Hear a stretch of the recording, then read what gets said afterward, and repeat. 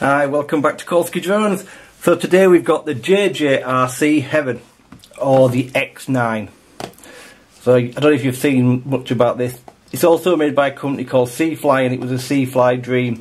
Now the big difference is, when the Seafly Dream came out, well actually it came out a bit ago, but there's very few places sell it. It was $300 or £245. This is exactly the same model, but this one's £133. And I think it's well worth the money. So let's just have a look what you get in the box. I have had this out of the box previously. So in here, in the package, you get the drone, the clip for the controller,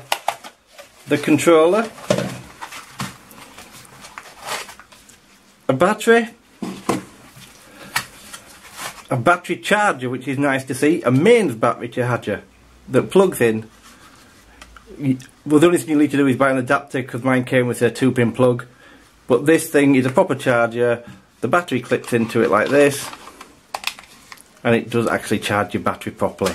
No USB, charges in about an hour and 20 minutes from flat, so it's fantastic. And it also comes with this quick start guide,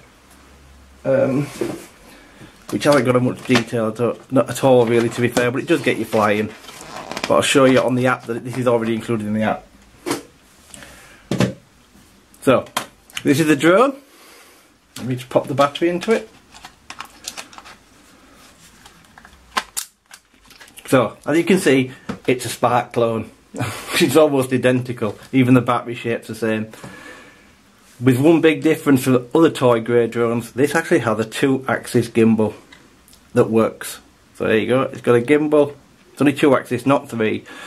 Like the Spark, it's a 2-axis gimbal. The SD card goes in the back, just like the Spark, and it's also got a USB port in the back. So the battery is 11.4 volt, 1000 milliamp. Good for about 10 minutes. So it very Sparkish time as well, but this is a high volt battery. So as you can see, it's almost identical. It comes in black or white. I chose the black one. The white one looks exactly like the Spark, and it's got, as I said, the Seafly Dream. The only difference is the writing on here, and the controller is different on the Seafly. But as you can see, it's extremely nicely finished off, and it's got an optical flow sensor. So it has optical flow, a 2-axis gimbal, and it's full GPS, dual. So it's got GLONASS and GPS. Very, very nice finished off piece of kit. Let me just show you the controller. So if you've watched my video for the X7, this controller's identical, apart from this has got gold accents on the button. I'll go through the controller with you anyway. So it has antennas here, and I do believe, because someone told me on my last video, Simon, thank you very much, that one of these is real and one's fake. So, or maybe they're both real, I don't know. But anyway, they appear to be. You can change the stick mode from 1 to 2. So again, turn it on, stick down, hold the camera button in, we'll put it into mode 1. Stick down, hold the take off and land button, turn it on, put it back into mode 2. Only need to set it once. Once you set it, it's always set. It's rechargeable from a micro USB slot on the top, so you don't need to worry about changing the batteries. And it's exactly the same controller. I like the feel of this. It feels, in your hand it feels very light and possibly a bit cheap. But the resolution's great on the sticks. So I like these controllers. Like I say, they look a bit cheap, but they do the job. And some of this size isn't going to come with a big full-size controller, so it seems to be what people are going to now. And I much prefer these than the ones you get with the pull-out thing on the bottom. To put your phone in, you get this here. Simply clips into the back here. It would do if I could do it. Push it down, and your phone clips in there. And to release it, you press that button. So let's just power it up. Switch on the back. Press it once and then hold it.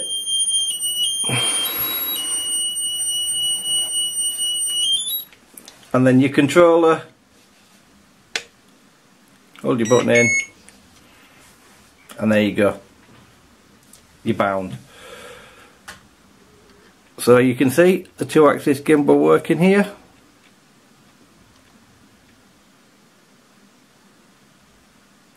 Very smooth actually.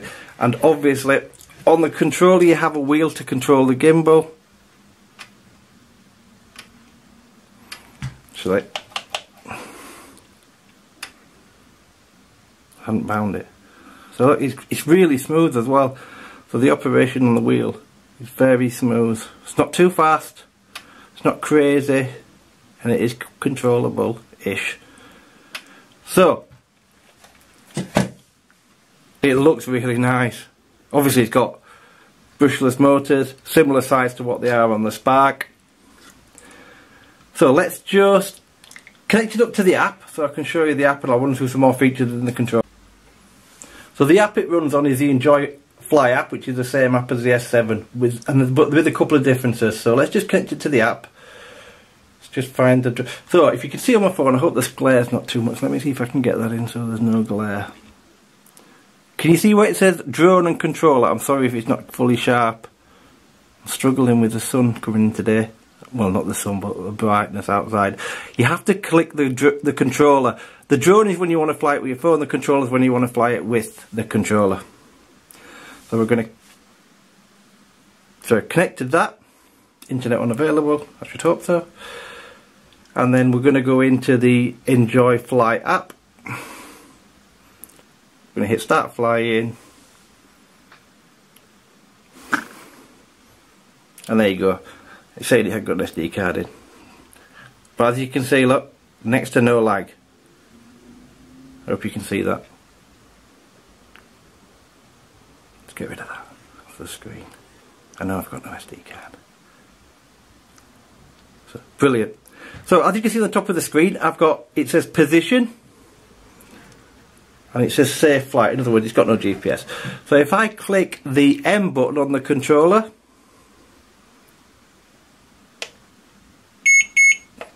it's going to put that into altitude hold. So now it's got altitude hold mode, so you can fly it if you're in a no GPS area, or if you want to fly it indoors. Because remember, this has got a sensor underneath, so it's got an optical flow. And once again, and you're back in position. The app's quite straightforward. So on the bottom you've got your distance, your height, your speeds, vertical speed, horizontal speed. I'm not sure what that LP is actually. Up here you've got how many satellites you've got and the battery of the drone itself. Here you've got your camera controls, and then if I click on where it says position up here, I've got track and orbit, so I've got different modes. Obviously that won't work unless I've got GPS. But as you can see, the picture is really clear, far better than it is on the X7. So the X7 picture, there's lag on it, but also it's nowhere near as sharp on my phone as this is. So this hasn't had a flight yet, I haven't flown it. What I have done is hovered it outside, and the gimbal works. The picture was stable, it was getting blown about a little bit in the wind, but the gimbal was holding. So we stand a good chance here of having maybe a winner. Now the camera is 1080p at 30 frames a second, but I'd imagine the cost will have been cut because this thing might not have a great bit rate. This isn't going to have the picture quality of a Spark, don't get me wrong, but if it can produce decent quality video that's stable for 133 quid, surely that's a winner in my book. And don't get me wrong, this thing looks amazing. It looks just like a Spark. And the other great thing is this weighs under 250. I think it comes in about 235, something like that. In fact, let me get my scales and I'll weigh it. Should be proved wrong. Let's just turn the scales on.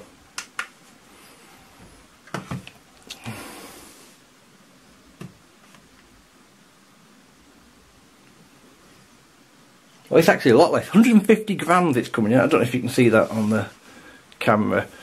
151.2. I don't know if you could just make that out on the edge. So it's well under. But you did get. But what I would say is, this isn't going to fly in anything like a strong wind, because it's not that strong the wind outside, and it was getting blown around a little bit. It was not pull and flying it. Don't get me wrong, but your Spark would have definitely handled the wind a lot better than that. But I'm not comparing this to Spark, and that's not what it's about. This is about the drone itself. And I think for the money, unless it's disastrous when I fly it, this is going to be a decent drone. Everybody's been wanting to try and get a 1080p drone that's cheap, with decent footage, with a gimbal. And this is right in the ballpark, cost-wise, in my opinion. It's well under the price of a Spark, even a second-hand one. And it's not much more than I paid the other day for the X7 and also the F11 and stuff like that. They're all in the same kind of ballpark cost-wise. So let's see what it's like on the flight when I do it in a couple of days. So thanks ever so much for watching. Have a fantastic day, and I'll see you all soon.